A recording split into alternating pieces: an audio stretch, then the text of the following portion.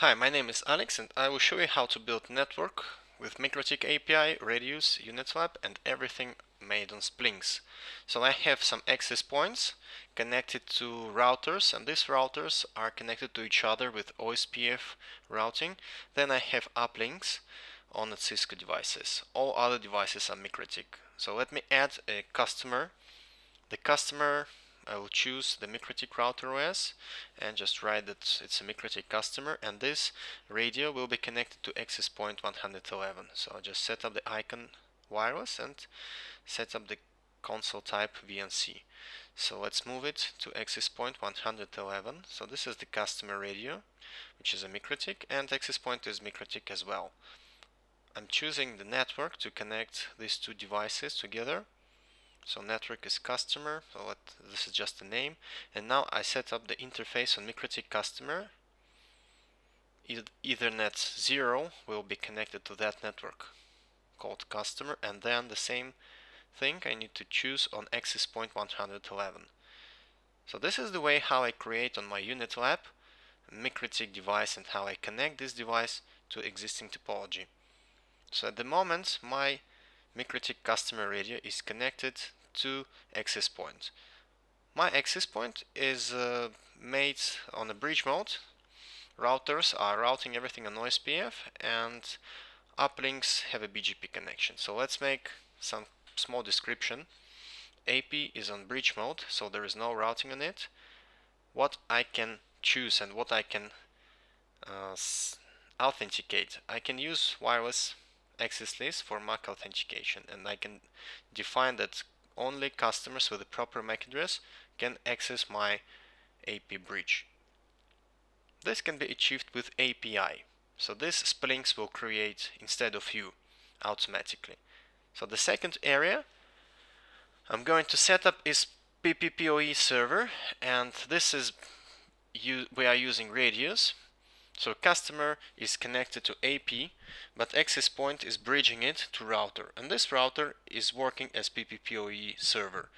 So the customer radio is PPPoE client in that case. So this is a way how to divide access point and PPPoE server and move them on different devices. So what I'm going to do on the third turn is making queues. All my queues I will create on a central point with contention to 1 to 5 or 1 to 10, for example. So that central point is router 21. So let's write it centrally, and this will be also managed by Splynx via API. And the last step, if I want to, because I have OSPF routing and all customers can be connected via second path and they can go through router 22, so I will create the queue, copies of queue or queue mirroring. So I will set up it here on router 22. So it means that we have three different areas how we can manage with Splynx automatically the network. The first area is our access point. We create using API on wireless tables. I create access lists entries with a MAC address. So this is area number 1. Area number 2 is my PPPoE server authentication. So this is area number 2. Let's add a second. And area number 3 is queues on third type of routers. Everything this can be combined on one router and can be done on one router, but I wanted to show you how to split it into 3 different routers and only with a few steps. So the first part is wireless authentication on AP. We need to define all our routers on the networking field. So this is router access point 111, and I want to say that all customers connected to this router will be authenticated with MAC address. And then they will be bridged to router 11, where we will have PPPoE, and then queues will be created on router 21. So let's do it. Let's define first all these routers. I have them already here, so I put the router, IP address and description. So that's my status. If they connect through API or they connect through Radius. They can connect both with API and Radius in the same time. So this is the API settings. Username, password, I need to enable the shaping or limitation of speeds. And here on AP access points 111 I had the API, and on PPPoE server I'm using only PPP. So I'm not using any kind of communication with API, I'm using only Radius. So let's connect to access point 111. We have a wireless, and there are already some entries for access lists for MAC address. Okay, I'm going to my customer. I will choose one customer and I will set up some MAC address. So the customer will be, let's say this one, Alex Cherry. He's not yet connected. I must choose his status and create his status active. So now we can use, that's just the one small thing that we can use is integration with Google. We can set up that GPS coordinate, and now we just add the new service internet.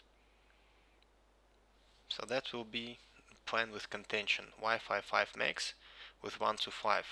So I define price and where it had to be added. And so now the login and password, and the important thing, I chosen router. So that means the router where I will put the API settings.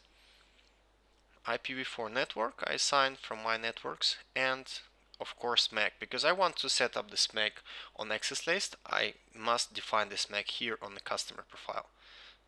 I add it, so now that customer, but this service, particular service, can connect to particular router, and it will be authenticated on his wireless tables. So that was the first thing that we did. Automatically, after adding each device or each MAC address, it will be added through API. The second is Radius authentication. Radius authentication we make on different device. So that is made on router 11. Let's choose router 11. Define all Radius settings. So that's like PPP. Also we can authenticate login, that means administrators. But I'm now defining PPP, PPPoE. This is the customer router. Let's go to the customer router and change his username to the username from the Splynx and the password. Apply, and after enabling we will see that everything was connected and getting the proper IP address. So Radius is working, and as you can see it's working on different router than API rules are created. The customer is online, so we can get his session information about his data transfer, etc. So let's take a look on some existing customer. Yeah, this is his charts of usage of his link and statistics for a certain period, which we can change and define. And the third part, the last one, is I want to create queues with contention. So this is already a router 21 with some rules. So I want to create rules on that router 21 for speed limitation and copy all the rules to router 22. How can I do this? So let me just again go to customer and activate maybe the new one. These are the plans with the Wi-Fi 1 to 5. So I'm going to new customer, and I'm just going to save him and check if this customer is here. So these are the rules. IP address is 4 on the end, so I'll choose the router and click save. So now I go back, and number 4, IP4.4 on the end should appear. So all the rules are updated within 1 minute. So here we have it. So it was updated in the main rule of parent, because we are making aggregation or contention, and it was also updated just with the rule of customer itself.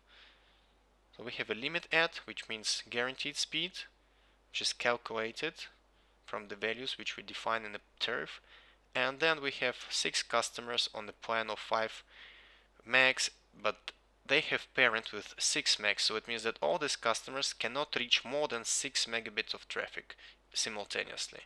So if there is no customers connected, one user can get 5 megs, but if they will start downloading simultaneously, they will share maximum throughput of 6 megs. So, and this is everything is created on one router 21. If I will send traffic to router 22, what will happen? Nothing, because I don't have rules there, so it's empty. What I can do with Splynx, I can set up the copies of rules from one central point to the second one.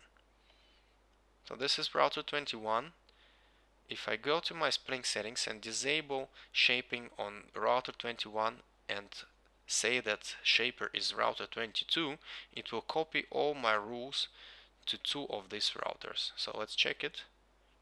Mikrotik, I want to see shaper is central queue router 22, and I leave enable shaper. When I leave it, it means that rules will be still enabled on both devices. If I will disable it, it will stop copying local rules. So it will only create rules remotely. So in my case, I want to leave rules on router 21, and now we just need to wait for a few seconds, and the same rules appear on my second router.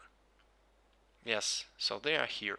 So you see the rules are exactly the same, and we can achieve contention on two locations simultaneously. So thank you for your time. This is all from my side for today.